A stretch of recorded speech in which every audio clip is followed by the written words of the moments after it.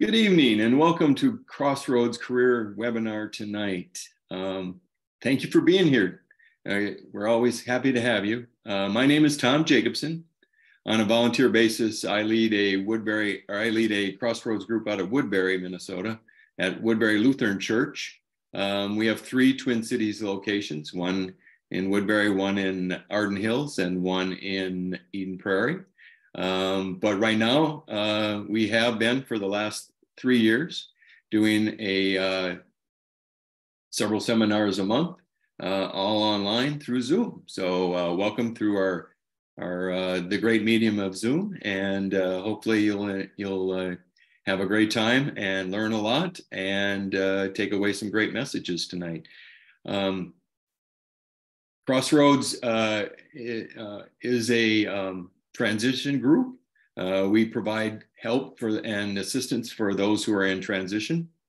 We're also a religious group, one with a ministry that takes care of the folks in transition. So, and most everything that we do is free of charge for those who use it.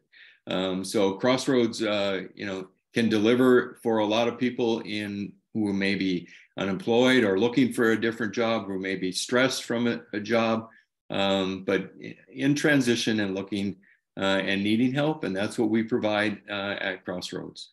Tonight, I'll share with you quickly our agenda. Right now, I'm doing a brief introduction for you of Crossroads and what we're doing tonight. After about 5 minutes of this, we will play a video of, and tonight's theme is courage. You'll find that the video that we play shows great courage and overcoming a lot. And that will be and I'll introduce that right after this. And then our main speaker will be 𝙔𝙤𝙪𝙧, who will deliver his message on cultivating courage. And then his seminar will be about an hour long. And then at the end of that, I will go over what we deliver with Crossroads, our programs and the different things, the features of Crossroads at the end, and then you're free to go. So that'll be tonight's agenda.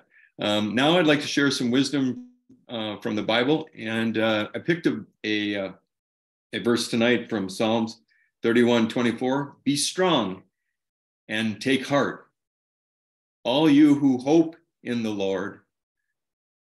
Be of good courage, and he shall strengthen your heart, all ye that hope in the Lord. So it's a message that says, if you trust in the Lord and believe in him, he will deliver what you need, the courage you need, everything you need in order to be successful. And hopefully through that message, we can be buoyed with the hope that we need in transition to do the things that are necessary, to seek out the opportunities that we want so that we can be successful in our lives and be happy with our opportunities so that we can provide and do the things we want in our careers so that we lead productive and happy lives. I'd like to then at this point do a quick prayer. Lord, thank you for bringing us all together tonight. Thank you for sharing giving us the opportunity to share our gifts and to share the messages that we have tonight in the ways that we do. Help us, if we're in transition, to look to you for strength, to talk with you, and to share our trials and our tribulations so that we can gather ourselves and move forward. Hopefully you share the path that you want us to take, and that we'll be able to find the opportunities that best serve us and you, and give us the opportunities to have a great career. And help us through the next week so that, as we transition from the beautiful weather we've been having to the regular average weather, that we can be happy with that and just enjoy what spring has to offer here in the upper Midwest. In Jesus' name we pray, amen. Okay, so at this time, I'd like to introduce tonight's video.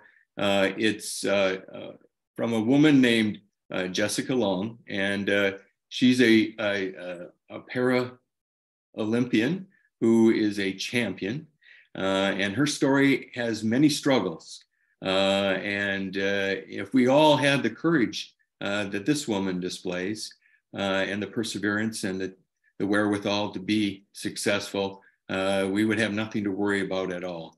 Especially me, who I can't go through a day without one negative thought. This person shows above average strength and courage. So enjoy the video. It's an I'm second from Jessica Long and her Olympic championship. It's pretty intense because you're sitting there and they're calling each person and they just somehow disappear through this walkway. And then they call your name and you walk out and it's this beautiful, like, clean pool. There's just 25,000 people and you can hear the roar. My heart rate is starting to pick up. All of Team USA is cheering for me. I take off my legs, I take off my warm-up jacket, and I get up to the block. I clap 3 times. I hope it somewhat intimidates the rest of the competitors a little bit. The official says, "Take your mark." Take your mark. Go. The crowd goes wild once I'm midair, and I hold my streamline and pick my head up, and I just start to race. A lot of people are changing positions. I feel like I need to breathe because I'm gasping for air, but I know if I take that breath, it's going to affect my race. I always know that at the start, I'm going to be behind. Seconds matter, tenths of a second matter. I know that I can catch up. Coming in for the wall. This is when the entire race comes down to the ending. But I just put my head down, and then all I hear is just this, like, quiet peace.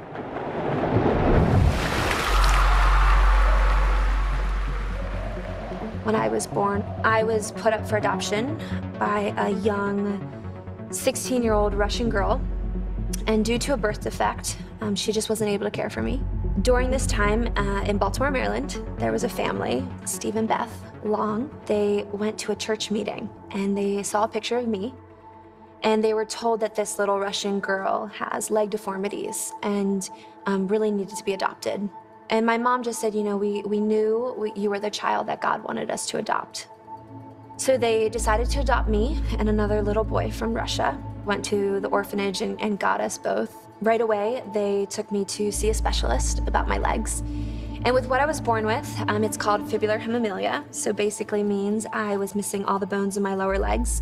I did have a foot with 3 toes that they decided to amputate 6 months after I was adopted. So I could be fitted in these little prosthetic legs and learn to walk just like everyone else.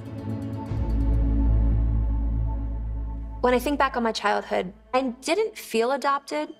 I just knew I was angry. Angry that I didn't have legs. Maybe that's why my birth mom didn't want me, because I didn't look like a normal person. I was missing half my body. I felt like such a burden to my parents in Baltimore, you know, because every time I grew, I had to get a surgery. I had to get the bone cut back. And that was excruciating.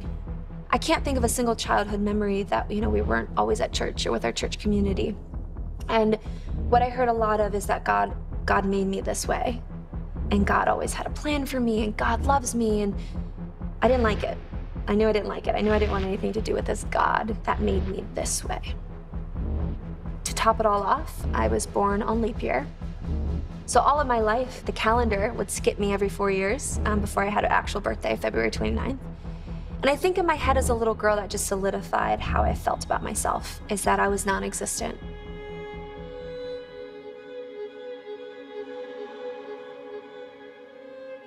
It didn't seem fair, because I don't think I knew what I did wrong to have to keep going back in for surgery. I didn't think I could even cry in front of my parents, because I thought if I cried, that somehow they would send me back to Russia. No one could help me. And it just hurt all the time. So eventually, I found sport, and I found that I was really good at sports. I found that swimming, I excelled in swimming.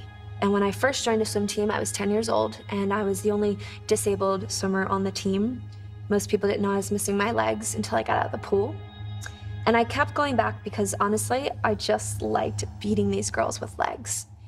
And it started to fulfill something in me, just earning love. Is it too good to be true? I want this so much, but don't know if I can trust you. In my first race, I turned and breathed to my competitor from Israel, and I remember saying, I did not come here to get second. And we touched the wall, and I had just won my first Paralympic gold medal as a little 12-year-old. And I was the youngest to ever go, the youngest to ever win a gold medal, and I think that that was the start of it. I started getting sponsorships and winning awards. I signed a deal with Nike, and I'm in Sports Illustrated, and I'm getting commercials. And I wanted to be perfect in everything that I did. There was one year I had 18 world record-breaking performances, and I didn't slow down. Reached the next gold medal, set the next world record. That's where my worth was. My worth was in swimming. My identity was swimming. I'm stuck in the But at the same time, I was just broken and sad a lot. I had developed an eating disorder, really pulled away from my relationships, my family, and I realized that I had no control over my life. One summer night, I was at my Friday night youth group Bible study, and I'm sitting there, and I just think I just couldn't do it alone anymore. I just got up, and I made the walk to the front, and I found this woman, and I just said, you know, I want to give God my whole heart for once. And I prayed with her, and as soon as I prayed, it was the first time in my entire life that I felt enough, and that I was actually a part of God's family for once. And it's crazy, right? Because it doesn't just get easier. I just realized that God was prepping my heart for what was about to come. I'm in London at the Games. I found out that they had found my birth family over in Russia. All of a sudden, we were approached by NBC asking if I wanted to go back to Russia to meet my birth mom for the first time. Meeting my family, my birth mom, was something I dreamed of my entire life. So I decided to do that, and I took my little sister Hannah with me. It hit me all of a sudden, as soon as we landed in Russia, that maybe my birth family didn't want to see me. I felt really scared. Why did I come here? Why did I do this? And then we took an 18-hour train ride, 18 hours, and everything is covered in snow. I just kept reapplying lipstick and makeup. And Hannah said she didn't even put the lid on the lipstick because she was like, you just were so nervous. You just kept applying. And I think it was just because I wanted to present myself so perfectly yet again. So we pull up in front of their little purple house, and I took my sister's hand, and we walked together on the snowy, icy sidewalk. And you could hear my birth mom, Natalia, and my birth father were crying. Like you could hear tears. They come out of the back door, and my birth mom, I mean, she's just burst, I mean, just crying, sobbing. She just kept saying, my Lena, I think she was saying my daughter.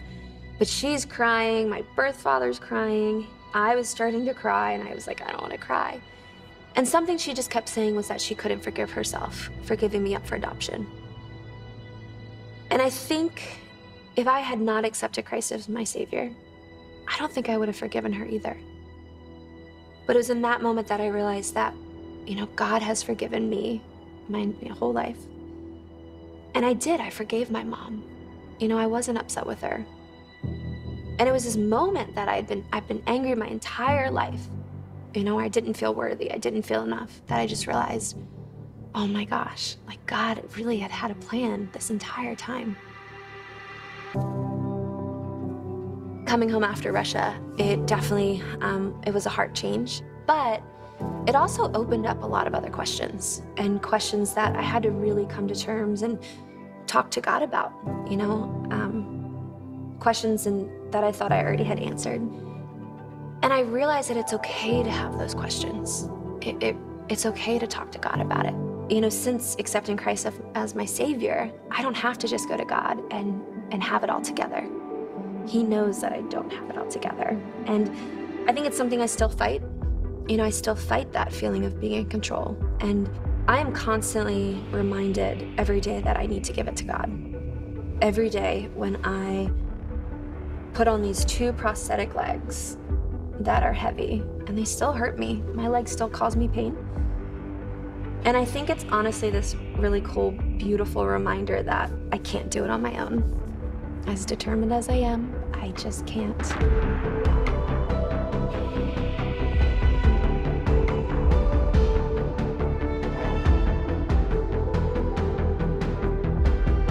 Coming in for the wall. This is when the entire race comes down to the ending. But I just put my head down and just pictured God almost racing alongside with me when I swim, like he's just there. And when practices get tough or races have been hard, I just call on to him, like, God, like, this is hard. This is really hard. And I just feel, you know, just keep trying, Jess. Like, I'm here with you. My name is Jessica Long, and I am second.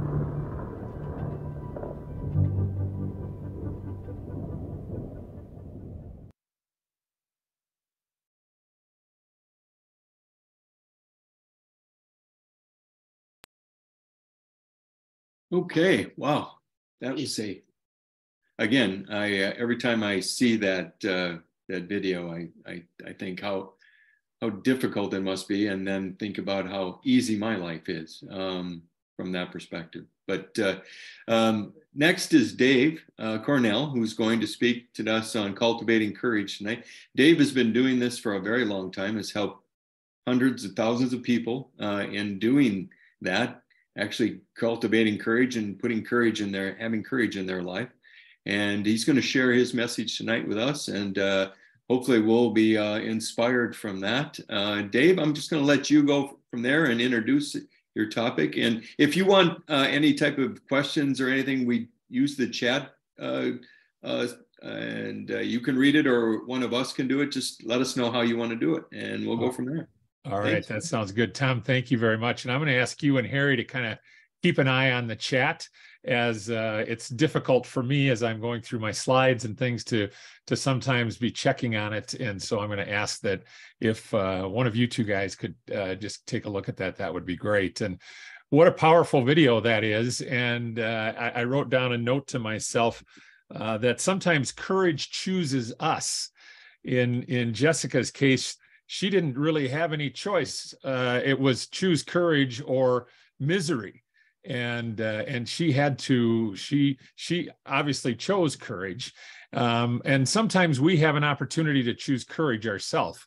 And that's what we're going to talk about tonight, is choosing to be courageous when we may not want to be. And so I'm going to start out by sharing my screen. And so give me just a moment here to get this up. And I'm grateful to have the opportunity to be with you tonight. And I jotted down the names of everybody that's here. So great to see all of you. Thank you so much for being a part of this. I've had the opportunity to be a part of the Crossroads ministry several times, and always enjoy the opportunity to be with you. So I want you, as we start out tonight, I want you to think about a time when you did something courageous.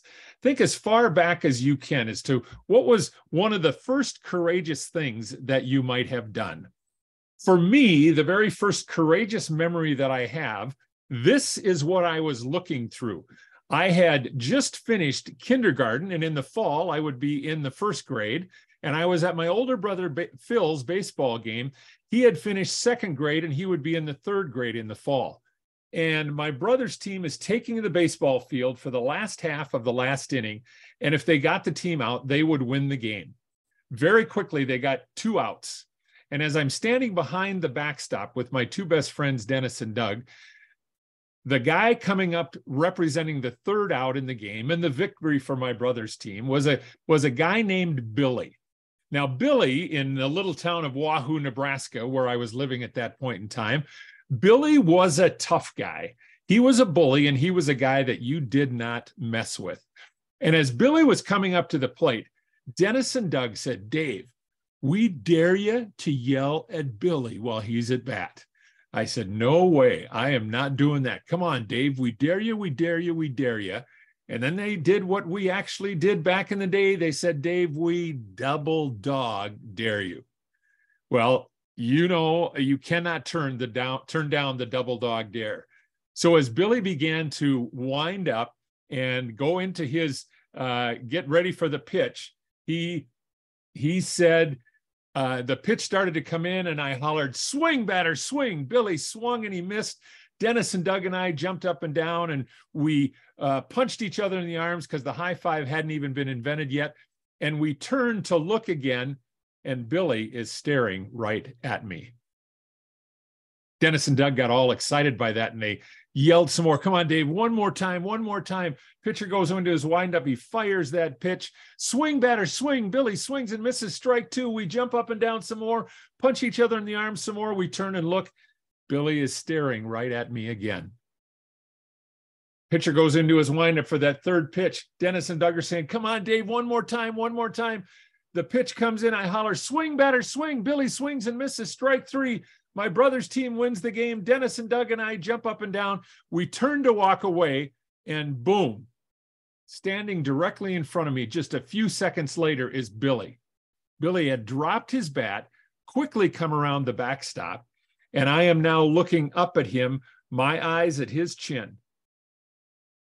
I suddenly see him begin to clench his fist and he rears back and pow, he hits me right in the stomach. Well, he actually hit me a little bit lower. He hit me right in the bladder and he literally made me wet my pants. Now, I can still remember to this day the warm feeling that I had. No, not because I'd wet my pants, but because I'd had the courage to do something that Dennis and Doug did not have the courage to do. There is a price to doing things that require courage. But I believe there is an even greater price to living in fear. And so that's what we're going to talk about tonight in our transitions of maybe we're changing jobs, maybe we're out of work, but it requires us to have some courage to make the changes in our career transitions. Fear, okay, I'm having a problem here. Quickly, let me change something. All right, I've got to go out and come back in. Give me just a moment here.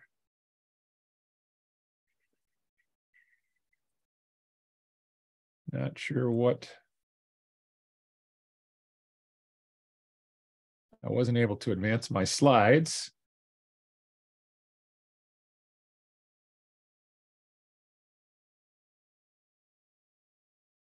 My apologies here.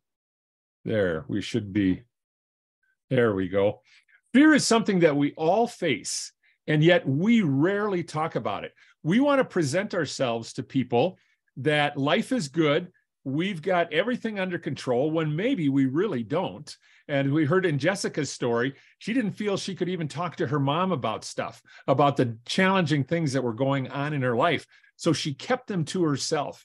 We don't call up our friends and say, hey, let's go get a cup of coffee or let's go have a beer. And while we're there, let's talk about our fears. No, we hold those things in, even oftentimes with the closest people in our lives. Courage, on the other hand, is a word that we often reserve for firefighters and police officers and soldiers. We don't see ourselves as courageous beings. Courage is something that other people do. And the reality is, I believe that we often have opportunities to be courageous every single day. The foundational verse for this message tonight is Joshua 1:9. Have I not commanded you, be strong and courageous? Do not be afraid. Do not be discouraged, for the Lord your God will be with you wherever you go. Now, here's what I envision with this scripture passage. And if you know the story, you know that Moses has been leading the people out of the promised land, and he now has died. And so he is not able to lead the people into the promised land. Joshua was second in command, and now Joshua is the one who is going to lead the people into the promised land. And so the 30 days of mourning is over, and here's what I envision in my mind as I think about this verse.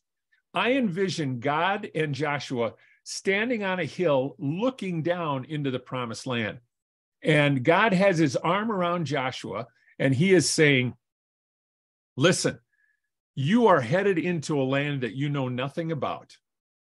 There is a lot of turmoil that you are going to be facing. I know what you're going to face. You don't. And I am commanding you, be strong and courageous. Do not be afraid. Do not be discouraged, for the Lord your God will be with you wherever you go. Well, as you go in this transition process, whatever that looks like for you, the very same God that had his arm around Joshua has his arm around you. And you don't know what steps are in front of you, and yet God is telling you, I will be with you wherever you go. I will push you to go to places that may make you uncomfortable.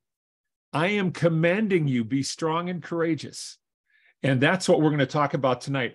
Always remembering that the very same God of Joshua is the very same God that we serve. There's two kinds of fear that we face in our lives. There's rational fear. If the building that you're in or the basement of my home that I'm sitting in were to catch on fire, we can all agree it would be a rational thing to get up and get out, make sure that others are safe. If we can grab anything, we'll do that.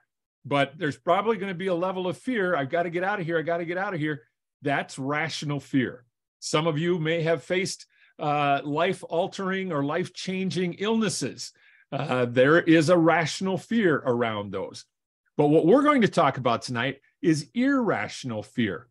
And this is the kind of fear where we lay in bed at night and we say to ourselves, why did I not call that guy that I got the number from my good friend and he told me, call this guy, he's got a job that you might be a perfect fit for, but I was afraid to call him?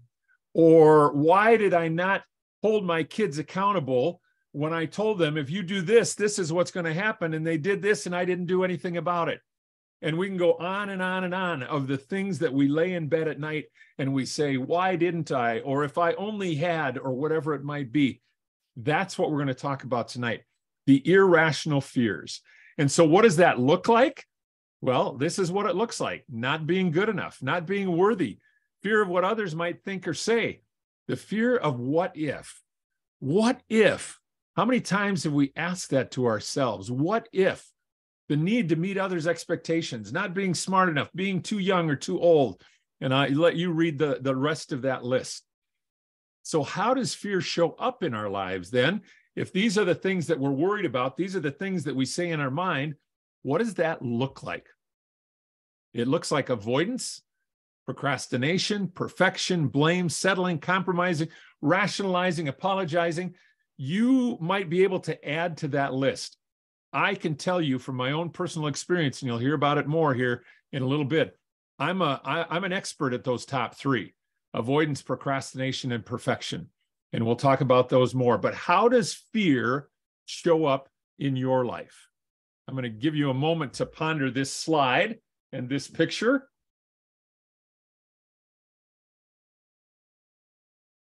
My son-in-law took this picture on his way to the Boundary Waters canoe area many years ago. And the question that I ask myself as I look at this, obviously somebody made a decision to go around to avoid doing anything with that branch and left a mark in the road. And the question that I ask myself is, how far out in the road would that branch have had to be before it would have made a difference for them to get out, before it would have made a big enough difference for them to get out and move it? Obviously, this wasn't far enough. And I think that's the way our fears are. Oftentimes, our fears start out as smaller things, but we avoid dealing with them. We sweep them under the rug. We pretend they're not there, and they get bigger and they get bigger and they get bigger. And then all of a sudden, our fears look like this. They become a boulder that is now holding us hostage, keeping us from where we want to go. This is a picture that was taken in the mountains of Colorado. Where we want to be is where that red truck is on the other side of the boulder. In order for us to get to that spot in the mountains of Colorado, from where we're sitting or being parked in our car looking at this boulder, it's a 233-mile detour. Wow. We've all taken detours in our lives. I've taken a lot of detours. Often detours can lead us to places that are pretty exciting. Through some of the detours that I had in my work life, I worked with great companies. I worked with amazing people, got great memories.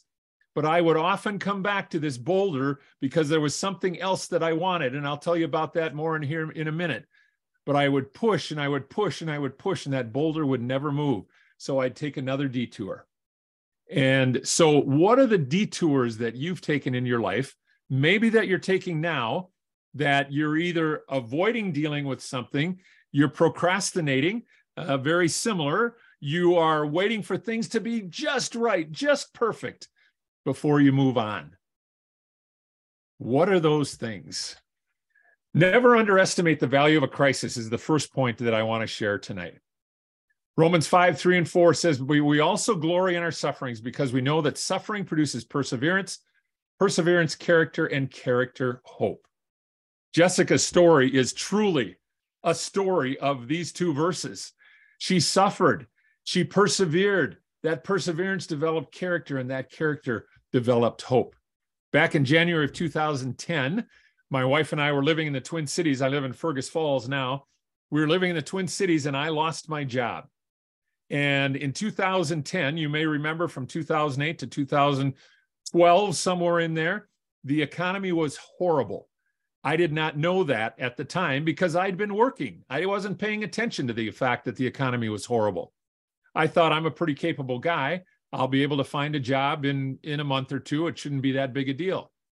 Well, I found out very quickly that the economy was so bad, as I started to attend networking groups like Crossroads and others, I began to realize that there were lots and lots of people far more capable than I was that were not finding jobs and had been out for a long, long time. Fast forward 13 months to February of 2011. My wife loses her job. She'd been working in a church for 15 years. Giving was down. Somebody had to be let go, and my wife was the first. Over the course of 2 years, we went through all of our savings. In June of 2011, we finally sold our house. We had enough for one more payment before we went into foreclosure. And so in June of 2011, we had no jobs, we had no money, and we had no place to live. It was a crisis time in our life. Yet I can tell you today that it truly is one of the best things that has ever happened to us. My wife might disagree with you a little bit on that, but she's come around and recognized the value in it. But for me, that situation forced me to deal with some issues that had been going on in my life for most of my life that I had avoided. And I'll tell you about those in just a minute. But be able to recognize the opportunity when we face challenge in our life to step back from the crisis and say, okay, Lord, what are you teaching me here? What am I supposed to learn? And how can I be better? How can I go through this suffering and persevere and develop character, and through that character, develop hope? I can guarantee you, if you step back from the crisis and don't wallow in it, doesn't mean that you don't live in it a little bit, because you have to deal with the crisis, but recognize the need at some point to step back and begin to say, okay, Lord, what do you have for me here? I'm not saying you're glad that it happened. I'm not glad that happened to me. It's not anything I want to go through again, but recognize the value in a crisis. So tonight we're going to look at 3 steps to courage. Step number 1 is to name your fear. I say it's like being an alcoholic or a drug addict. If you're not willing to acknowledge the fear that you have, it's never going to change. Think about Moses in Exodus 3 and 4. God came to Moses and said, Moses, I want you to do this. And Moses, he had all kinds of excuses why he should not be the one. Remember, Moses killed a guy, and he knew what was going on in his mind and what his character was like. And yet this is a person that God chose to lead the people out of the promised land. Oftentimes our fear is a result of a bad experience. Maybe you've been in a transition before and it didn't go well. And you're thinking, here I am again. I just can't, this is miserable. What am I going to do? Well, acknowledge the fear. It's okay to say it. Find someone that you trust. Find a mentor or a cheerleader. And we'll talk about that in a minute, but find someone that you can trust to share this with. As I lost my job, one of the things, the wonderful, amazing things that happened for me was I found an amazing Christian counselor in the Twin Cities who helped me to discover some things about my fear and how it had been holding me back for many, many years. And so what is holding you back? Acknowledge it, share it with someone. There's something about getting it out, either writing it down on paper, verbalizing it to someone that you trust, that begins to make a difference. So what is your boulder? You cannot change what you don't acknowledge. Now, I'm not going to ask you to share what your boulders are, but I want to share with you about the boulder that has impacted me since I was 14 years old. It was November 7th of 1969. It was 9:30 in the morning, and I was sitting in Mr. Wilson's math class in Buffalo, Minnesota, where we moved to from Nebraska. My dad was a pastor. He'd pastored at a church in Nebraska, and then we moved to Minnesota. Both my parents were originally from Minnesota, so it was coming home for them. There was a knock on the door in Mr. Wilson's class, and he went and answered the door, and he turned around and looked at me and talked to the person that was at the door, and then he closed the door and he said, "David, pack up your things and head to the office." And I had no idea why I was being called down to the office. And all of my friends are like, "Oh, Dave, what did you do now? What did you do now?" And I was a good kid. I didn't get in a lot of trouble in school. And so I walked down to the office. And as I walked in, the administrative assistant said, "Go down that hall and go in the second door on the right." So I went down that hall. I went in the second door on the right. And in that room was my older brother, Phil, now a junior, and the Catholic priest from town in Buffalo, Minnesota. And the Catholic priest said, "Dave, your dad died this morning. When I went to school at 7:30, Dad was alive. 9:30, Dad's passed away." We walk across the street and we pick up my little brother, Tom, who's a third grader. And the elementary school and the junior high, senior high were right across the street from each other. We picked up my little brother and we came out, and the Catholic priest got us in a little semicircle, and he said, "Now, boys, this is going to be tough on your mom. I don't want you to cry. I don't want you to ask questions. I just want you to be men." Well, I listened very carefully to that message, and I didn't cry, and I didn't ask any questions, and I did what I thought it meant to be a man, even though at 14, all I was worried about was what sport was in season. And so we walked home, and we again lived literally right across the street from the school. The church that my dad pastored and the schools were all right together, and the parsonage that we lived in was right there. And we walked in the house, and Mom was there and greeted us in tears. And it was a difficult crisis time in our lives. Fast forward 3 weeks. The funeral has taken place. We're going to be able to stay in the parsonage for a while. We're not sure how long. And basketball practice starts. I'm 6'7". At the time, I wasn't that, obviously, but basketball has always been a big part of my life. And so basketball practice was over. I walked across the street and I came into the house, and my mom called my two brothers to come to the table. And as we sat down, Mom picked up the food off the kitchen counter, set it on the table slowly, and began to cry.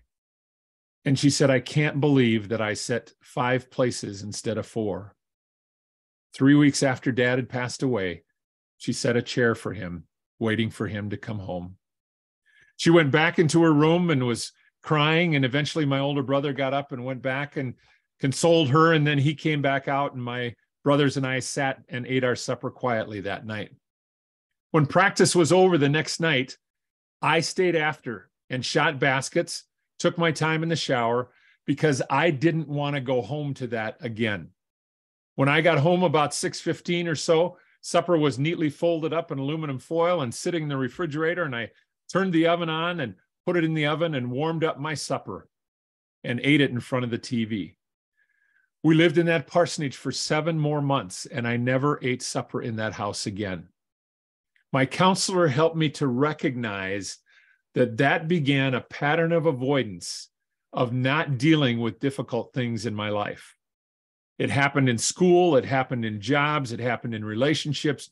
Over and over and over again, I began to uncover all of these things where things were scary to deal with. And so much as the Catholic priest had said, don't ask any questions, I didn't ask any questions about anything. I simply learned to avoid all of those things and pretend that life was good for me. One of the things that I've always wanted to do in my career is the very thing that I'm doing now. I run my own business as a speaker and as a personal development coach and as a trainer. And so I go around to companies and organizations and I speak. I deal one-on-one with people in a variety of different ways through coaching.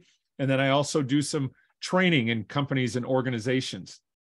But even in that, I had a great deal of fear. It wasn't until I lost my job that I began this job, because I couldn't find work. And I had to find out, if I'm not going to get a job, I need to find a way to make money. And so I was forced to find a way to do this, even though it's something that I've wanted to do since I was 28 years old, but I avoided it because it was scary. And so I didn't do it. So what is your self-talk? Now, as you are facing the transition challenge, or maybe you're facing some other challenge, what do you say to yourself in your mind as you face this challenge? As I face this challenge of wanting to work as a speaker,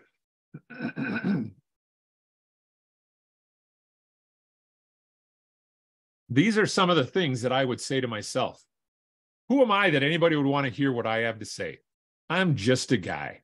Nothing special about me. There's nothing special about being able to stand up in front of a group of people and speak. For me, I enjoy it. I get great energy from it. Doesn't mean that I don't get nervous, but I enjoy it. And therefore, I assign my feelings about it. I place that on everybody else, that this isn't that big a deal. Anybody else could do this. I don't have any letters behind my name, so I don't have any credibility. I look at people that have letters behind their name, PhD, MD, whatever it might happen to be, MA, whatever those letters are, and I'm sure some of you that are with us tonight have letters behind your name. Therefore, you are far smarter than I am. And what do I have to offer you? And I don't have any letters behind my name, so I don't have any credibility. Some of you are saying, yeah, but that first slide that you had up, you've got letters behind your name, Dave Cornell, BBG. That must mean something. Well, it does. It simply means big bald guy. I don't know if you saw me on the screen before, but I don't have any hair and I'm 6'7". It just stands for big bald guy. But these are well-earned letters, I can tell you that. So I don't have any credibility. And then I don't have a dramatic story. The people who do this kind of work, they have survived cancer. They have survived an airline hijacking. They have been orphaned at the age of 3 and raised in the wilderness by wolves. They have amazing, incredible stories. And I don't have an amazing, incredible story. So those are some of the things that I tell myself. What is it that you tell yourself as you are facing a challenging time in your life? And so that's step one. And so now we're going to take a look at some action steps for you around step one. Write your fear down. They say that if you write your goals down, you are, and again, depending on whatever report or study you read, you are far more likely to achieve those goals if you write them down. I believe the very same thing is true with our fears. I believe that if we write them down, if we get them out, we are far more likely to overcome them if we get them out. Secondly, write your self-talk down. Our self-talk is often a default for us. And we all work enough with computers that we know what the default is. It goes there automatically. And sometimes it's just easier to stay there. And that's what our self-talk does. If our self-talk says to us, Dave, you're too old to go do that. You're too old. Just forget about it. You'll never be able to do it. And if I stay in that, I'm never going to accomplish anything. So write your self-talk down. Don't let that be the default. You need to begin to change that default position. Find a mentor and a cheerleader. You need to have these people in your life. The mentor is the person that has their hand in the small of your back, and you're leaning back going, no, I don't want to go. I don't want to go. And they're pushing you forward to places that are uncomfortable for you. And they are there to help even though it may not be the way that you want it. The cheerleader is the person that's the good friend that they're going to come and they're going to put their arm around you regardless. You may have done something really stupid, but they're going to say, wow, I can't believe that you did that, but good for you for doing something. At least you did something. Oftentimes when we live in our fear, we are static. We don't do anything.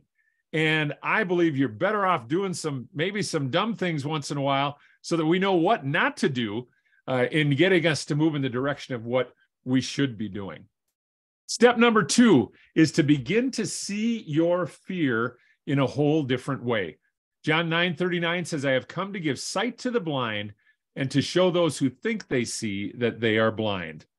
And so we think of the Pharisees in this case. The Pharisees, they were the people of the law. They knew the Old Testament well, and they knew all the rules and the regulations. And yet Jesus came to show them that they were blind, and to show those that maybe were struggling and didn't know very much about the Old Testament, but that they too could come to know who Jesus was and not be blind anymore. So how do we begin to see differently? Well, we're going to look at the frame, what I call the frame. And we start in the upper left-hand corner. And what it says, the way that we see things, our beliefs about situations, other people, or ourselves affects how we feel. So now we're in the upper right-hand corner. How we feel affects what we do. Lower right-hand corner, our behavior, our actions. And what we do affects what we get, the results. And then what we get tends to reinforce how we see or how we believe. So in essence, it's the self-fulfilling prophecy, isn't it?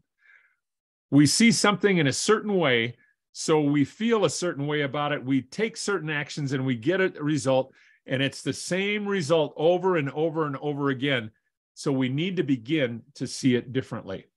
Well, let's take a look at an example from the ultimate framer of all time, Jesus Christ. We know the story of the adulterous woman where the Pharisees have caught her in the act of adultery, and they bring her to Jesus, and they say to her, this woman was caught in the very act of adultery. She needs to be stoned to death, and they all have stones in their hand. So how did the Pharisees see that woman? They saw her as a sinner and somebody not worthy of living. How did they feel about her? They despised her and they wanted to kill her. What were they going to do? They were going to kill her. And what would they get? They would get a sense of self-righteousness because they had rid the world of a sinful woman. So how would they see the next adulterous woman?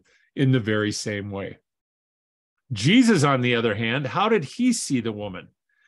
He saw her as a child of God. How did he feel about her?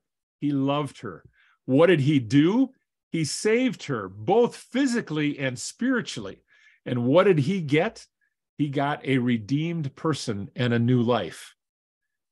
And how would he see the next adulterous woman? How does he see us as people who are sinful people? Jesus was the ultimate framer. And so whatever situation you are seeing right now, and this is another reason to have a mentor, is often our situation, we are so close to it that we can't see it any differently. And so again, by having someone in our life that we can share the challenge with, we can help them, or they can help us to begin to see things in a different way. So let's take a look at some examples that might fit your world. How do you see yourself? Maybe you're someone who has had your own business or want to be in your own business, or even as an employee, you're a business person. So how do you see yourself? Are you a business person who happens to be a Christian, or are you a Christian who happens to be a business person? What a dramatic difference in the seeing of that. So how do you see yourself? Are you a business person who happens to be a Christian, or a Christian who happens to be a business person? How do you see networking?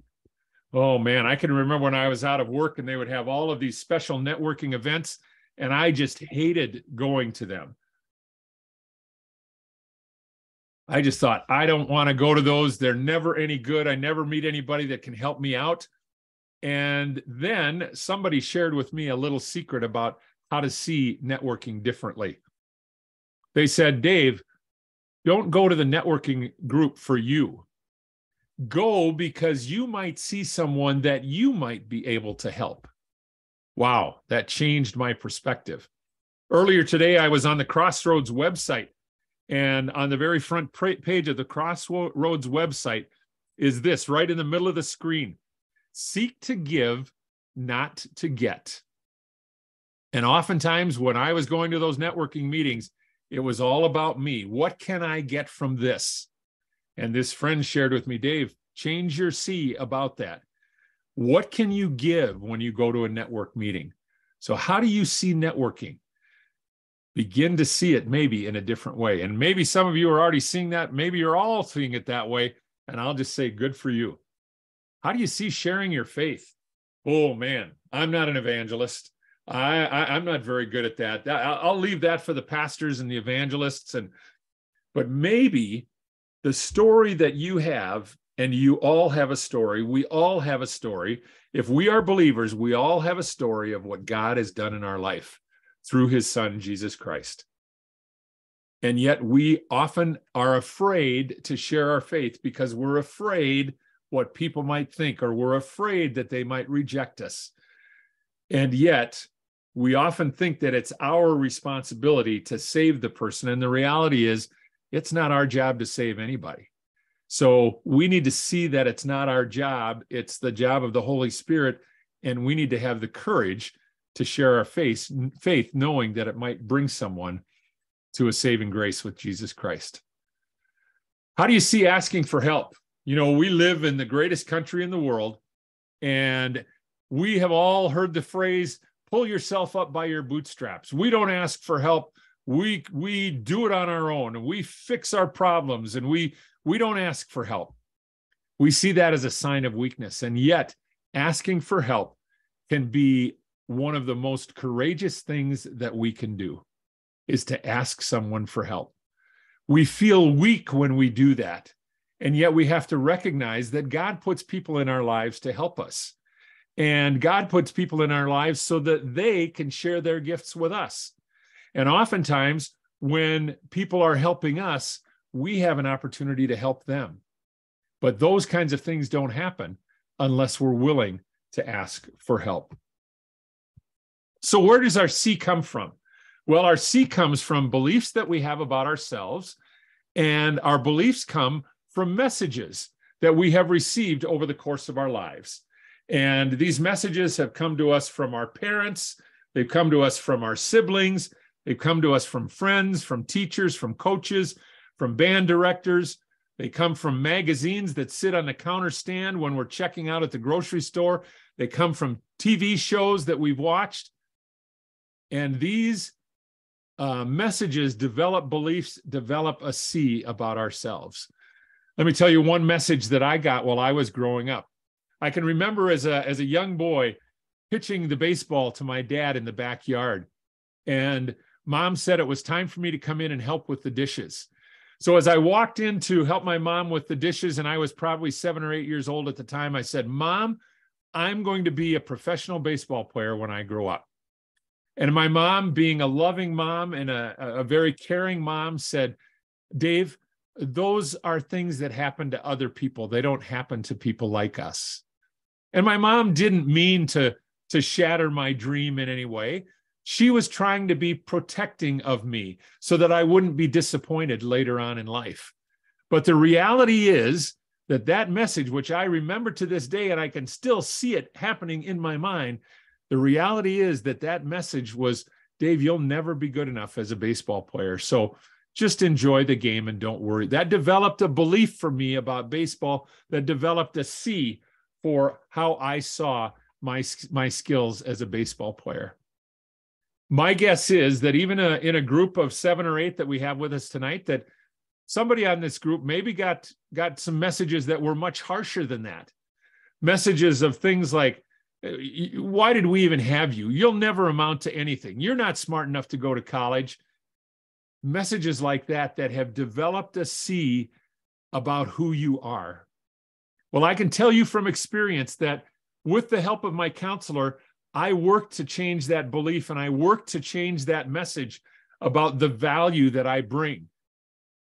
But it was the counselor that helped me to do that, to change the message that, Dave, that you have something special about you and you can share it and you need to share it. And if you don't share it, you're depriving the world and depriving God of who he created you to be. So what are the messages that you have received that are holding you back in this transition process? Whatever your fear is, you can take it and put it into this rectangle.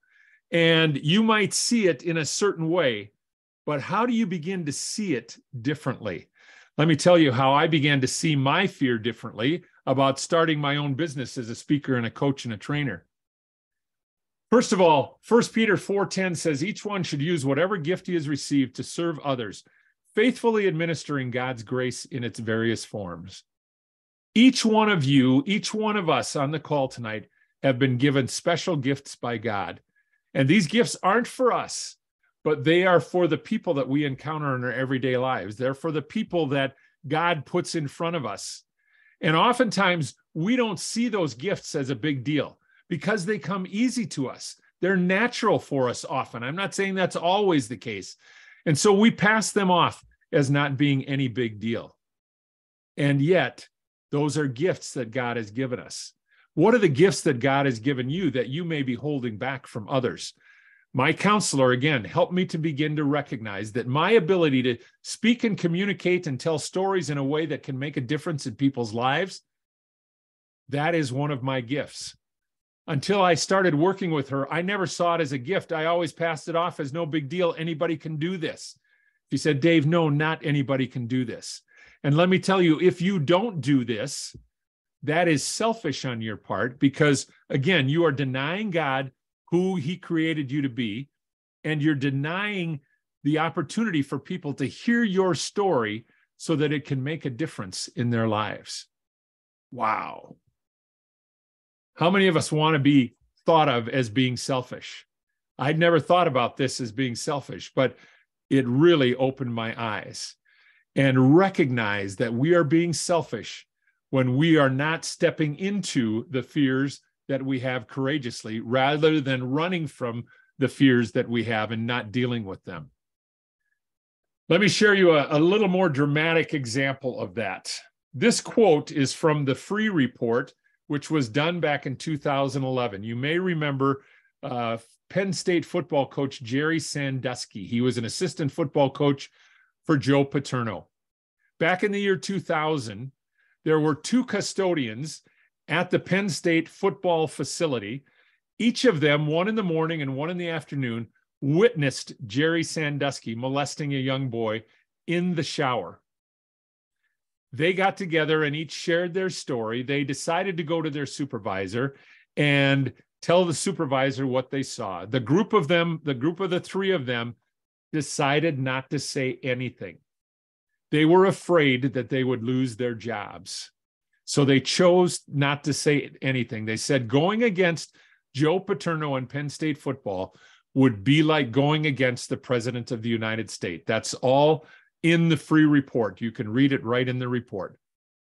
And so they chose to live in fear and not say anything. Jerry Sandusky was allowed for 11 more years to molest young boys because they chose fear over courage. Could they have lost their jobs? Sure, they could have lost their jobs. As I said at the beginning, there's a price to courage, but there's, I believe, an even bigger price to fear. So as you think about the fear that you might be facing, you have to ask yourself this question: who pays the price for your fear? And every time that I'm asked to speak, I think in my mind, because the old self-talk is always there, why would these people want to hear what I have to say? But then I have to ask myself this question: who would pay the price if I don't do this? And I believe, even with a group of 7 or 8 here tonight, that somebody really needs to hear this. And if I didn't do it, you wouldn't hear it, and your struggle might continue to go on. And again, this isn't about me, but this is about God working through me to share the gifts that he has given me. So who pays the price for your fear because you're unwilling and afraid to step into things courageously? So our courage action steps are on number 2. Write down your messages. Again, those messages are defaults for us. And we need to become so familiar with them that when they pop up in our mind, we can begin to change the message right away. Again, those are defaults. And again, I would encourage you, if you need to, find a counselor to help you to dig this stuff up. If you don't want to find a counselor, find a friend that you trust, that you can share these things with, and get them out. Write down your old C and your new C. Our old C is pretty easy to figure. This is how I see it. But our new C, again, sometimes is difficult to come to because we're so close to it that we can't see any way out of it. So find a friend or a mentor that you can trust. And then write down who is paying a price for your fear and what that looks like. Now, you may not be able to put a face to it, but in some cases you can. But you might be able to see my coworker is paying a price because I'm not standing up for them, or my kids are paying a price because I'm not standing up for them. Whatever the case might be, if there is something that you are not dealing with because you're afraid, somebody is paying a price. We often think our fears only impact us when the reality is our fears impact other people as well. So we've named our fear, we've framed our fear, and now we're going to begin to claim our courage. We're going to begin to turn our boulders into pebbles. John 10:10, one of my favorite scripture passages. The thief comes only to steal, kill, and destroy. I have come that they may have life and have it more abundantly. And the thief, of course, is Satan.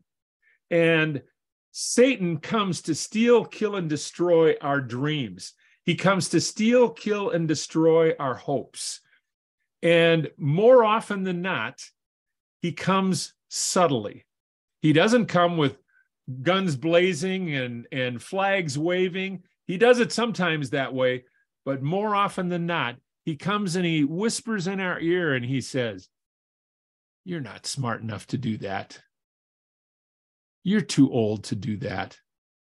Oh, who are you going to let? Oh, no, don't do that because you're going to let your mom or dad down."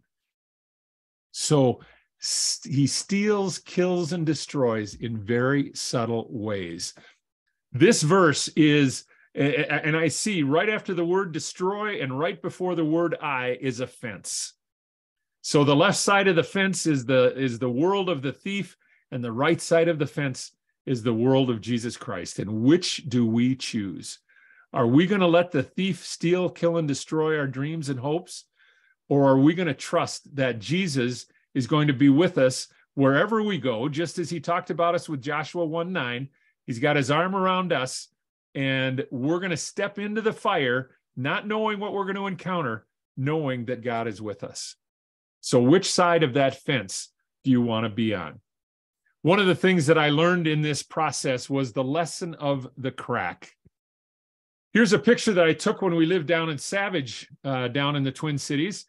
And as you can see in the lower right-hand corner of that, there is a stalk of corn growing out of cement. And I remember seeing that 20 years ago. I took this picture. I didn't know I would ever use it for anything, but I thought, that's amazing. I got to take a picture of that. So how in the world does a seed of corn find a way to grow right in the midst of a 4-lane road and cement median, and yet there's corn growing? Somehow that seed of corn found a crack, and it found a way to weasel its way on down into the ground and grow in a place where we would never think that it could grow. For me, the lesson of this crack in my journey of wanting to become a speaker and a coach and a trainer was the word maybe. I used to say to myself, I want to make my living as a speaker and a coach and a trainer, but I'm not good enough to make my living as a speaker and a coach and a trainer. Wow. If that's my mindset, how likely am I going to be able to make that? Probably not very much. And again, I had some wonderful friends, some wonderful mentors that I met with regularly. And one of them said, "Dave, have you ever heard of the power of the word maybe?" Just put the word maybe in front of that statement. I'll never make my living as a speaker and a coach and a trainer. Maybe I'll never make my living as a speaker and a coach and a trainer. But you see, now there's a crack. And in that crack is a little bit of hope. Maybe I won't, but maybe I will. What is it that you say to yourself about your fear? About maybe a certain job that you want to get or a certain company that you want to work for. And you say, I would really love to work there, but that's never going to work out. Maybe it will never work out. Maybe you want to start your own business. And so you always say to yourself, oh, I really want to start my own business, but I have no idea. I could never make that work because I don't know what to do.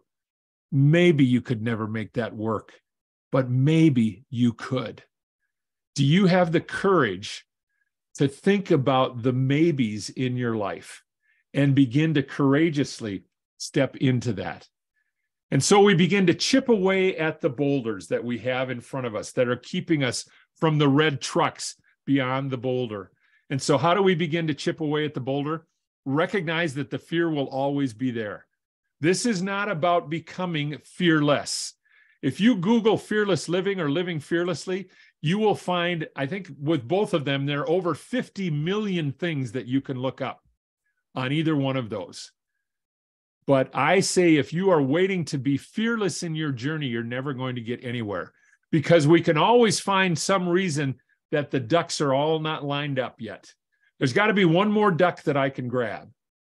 No, this is about living courageously.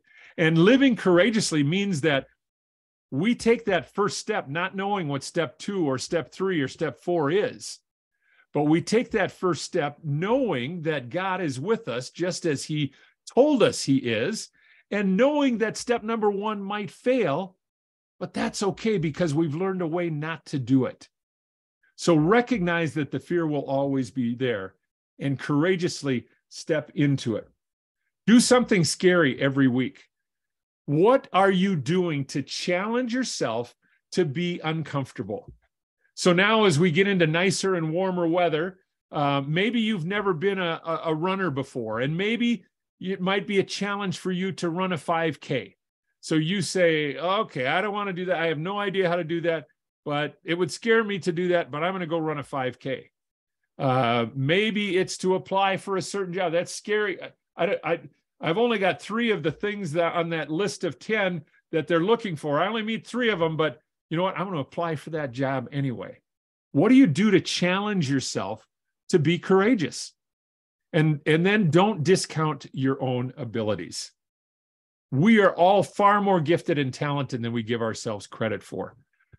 This is a picture from my sophomore year in high school in Buffalo. And I was brought up to the varsity as a sophomore. My coach, and you see the arrow pointing at his head, as one of my friends wrote in the yearbook, but my coach on the very first day of practice saw me as a 6'3" sophomore, thought this kid might grow a little bit more. So he called me into his office at the end of the first day of practice, and he said, Dave, I'm going to have you play the junior varsity games, but then I'm going to bring you up and I'm going to have you dress for the varsity games. And when we're way ahead or way behind, I'm going to put you in the game so you can start to get some experience. I thought, wow, that's pretty cool. That would be fun. I was the only sophomore on the varsity basketball team, and there hadn't been any sophomores on there for a long time. And so, as you can see, you see that guy on the far right-hand side of the picture. His name is Steve. I sat next to Steve. I even got cropped out of the picture and didn't get into the yearbook. But I sat next to Steve, and Steve said, Dave, here's what we're going to do. He said, and I've already talked to the manager, and he said, we're going to give money to the manager before every game where there's no chance that we are playing because it's going to be a close game. We're going to give money to the manager, and he's going to put popcorn and pop under our seats, and we can enjoy the game like fans, because really that's all we're going to be. And the coach is going to be so focused on the game, he's not going to be looking down at us.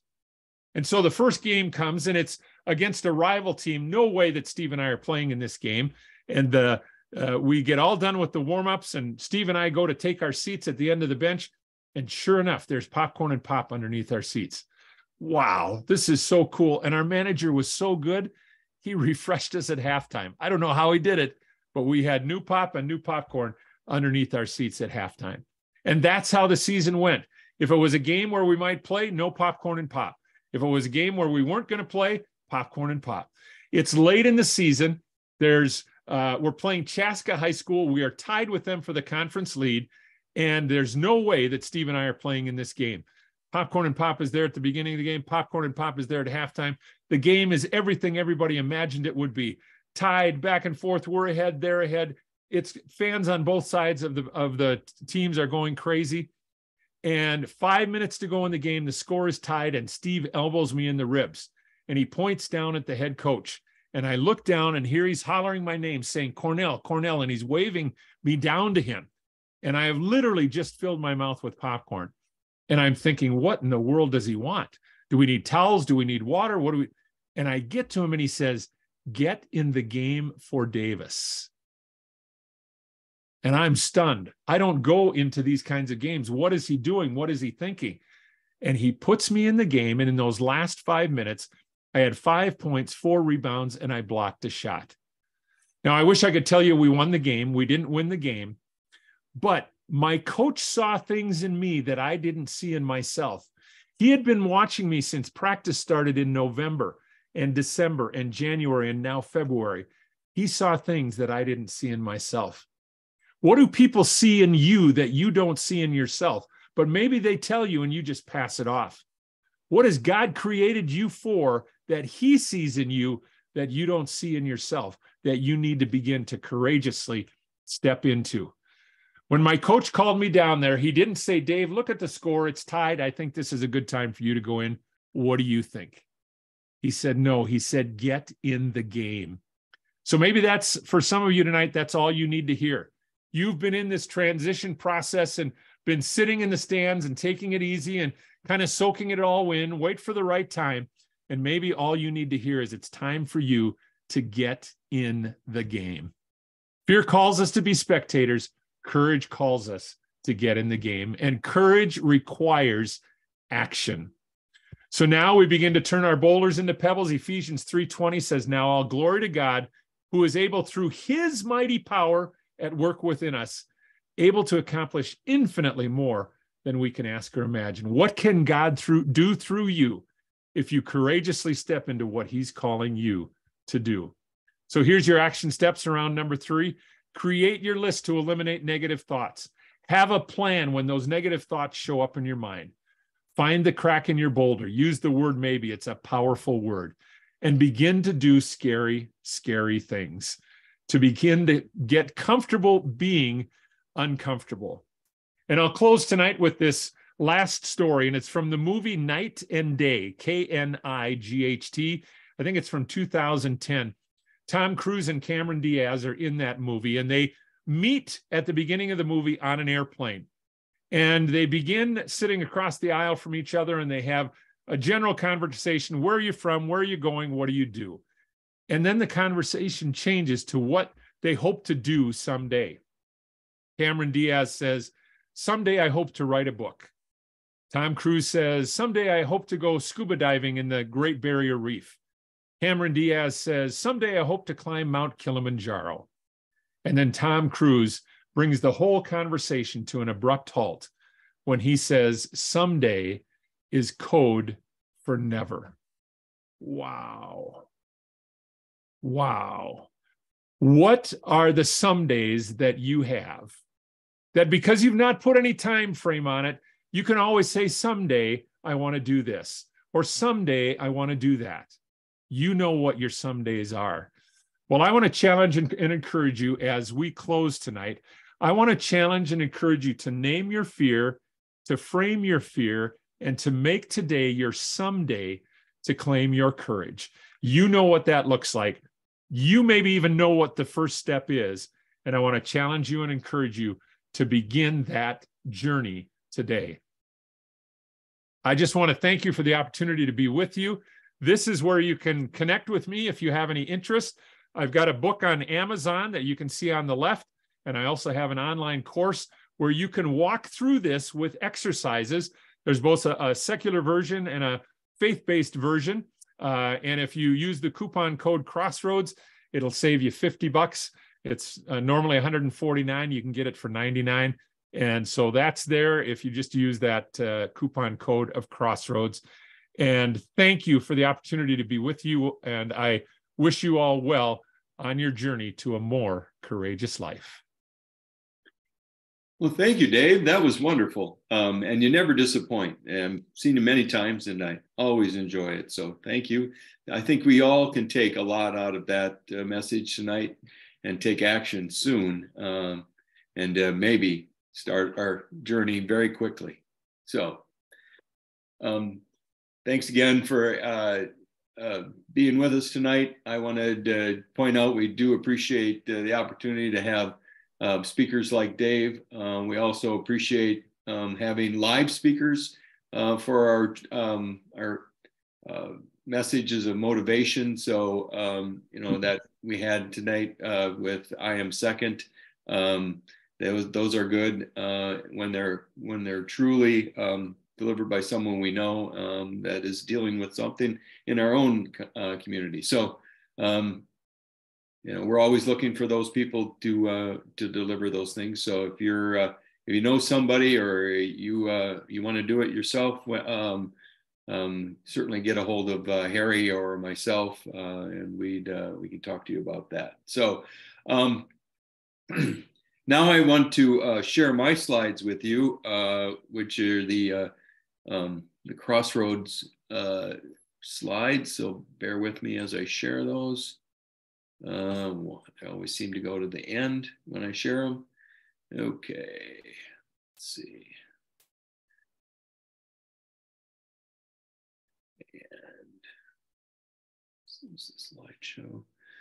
Okay, so welcome to Crossroads. Our Crossroads, if it's your first time with us, you registered, you will receive this gift of devotions, a book of devotions by Dale Krankenkamp. How long, oh Lord, how long? It's a great book, lots of great stuff in it. And one of the things in transition, we have a lot of ups and downs. These devotions will help you with those ups and downs. It's really something that I highly recommend for all. So it's read it and enjoy. The MN Crossroads website. If you signed up for today's website webinar, you probably were on the website.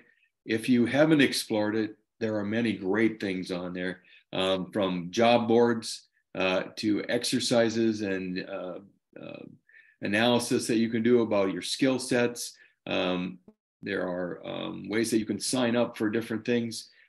Check it out. Go through it.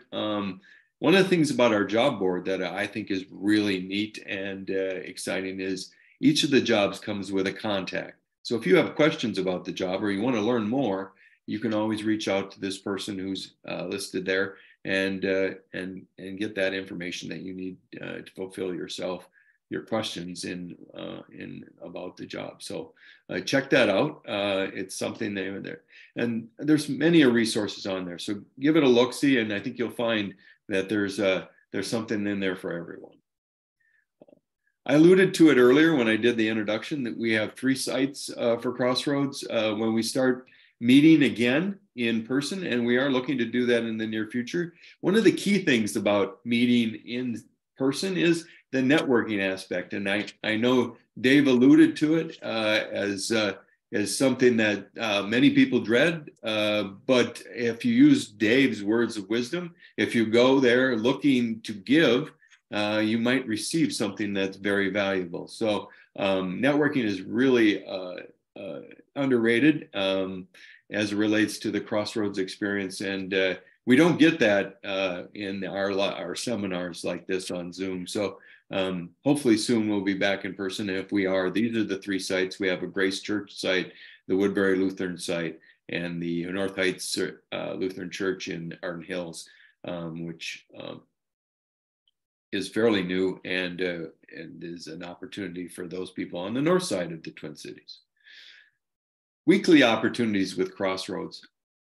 One of the things that we offer, and everything that almost everything that we offer through Crossroads is free. The networking with grace, and you can sign up to attend the online networking session on the website.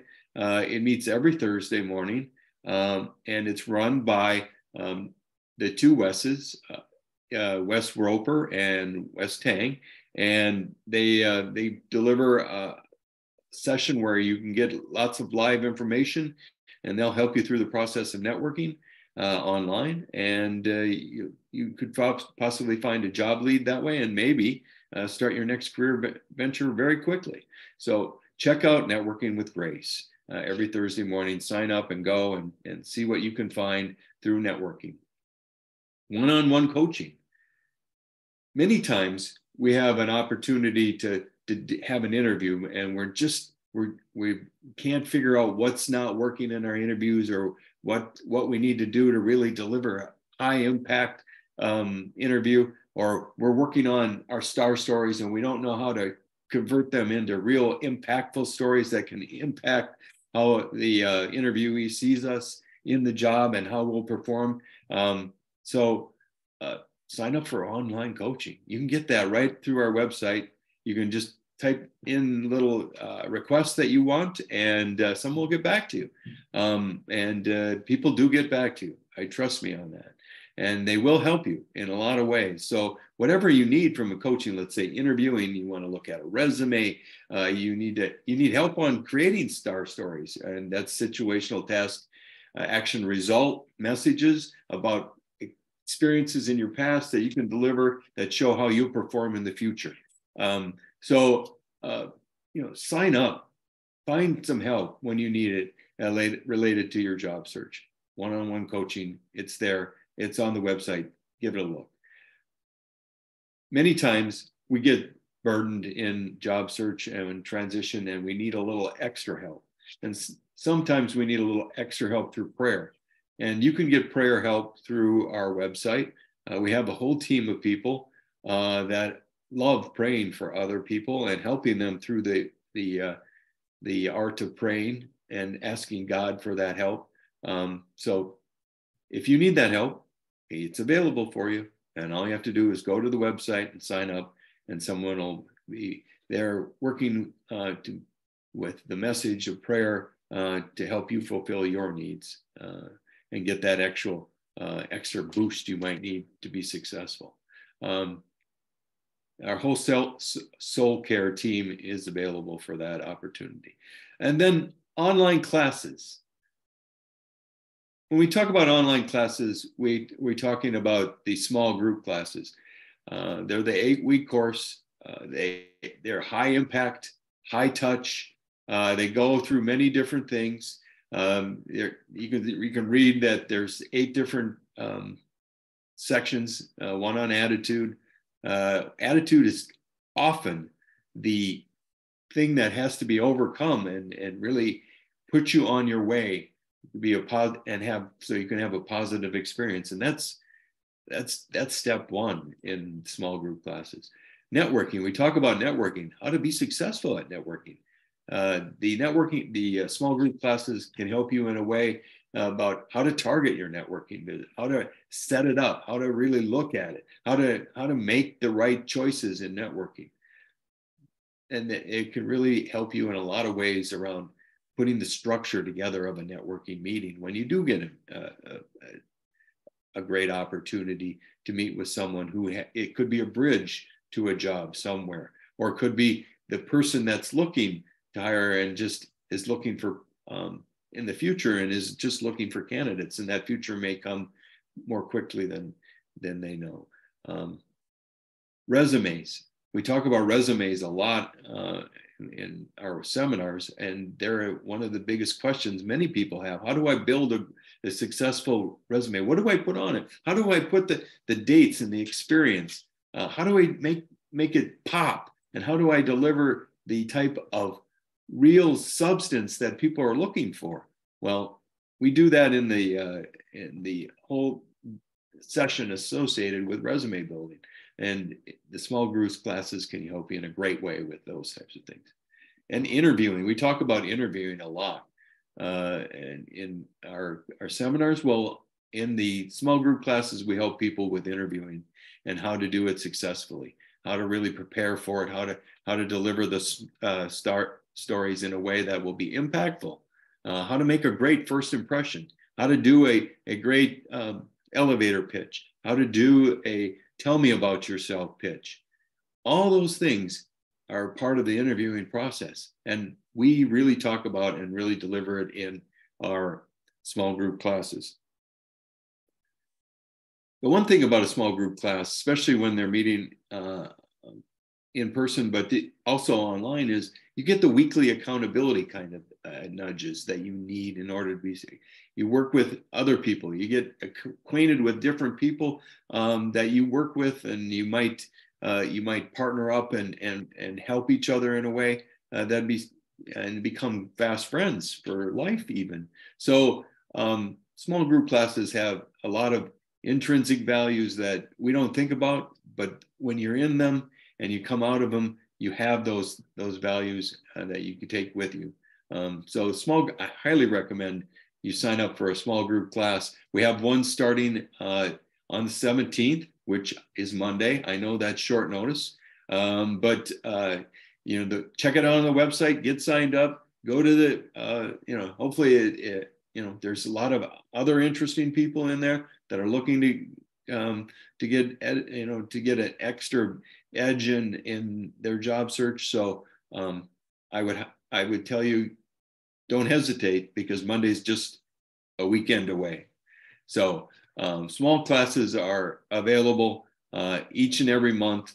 They're online right now, and you get a valuable book that's associated with as well, with a lot of resources in it that I highly would recommend that you go through and really work through to get the value out of the small group class. So that's something that we deliver at Crossroads.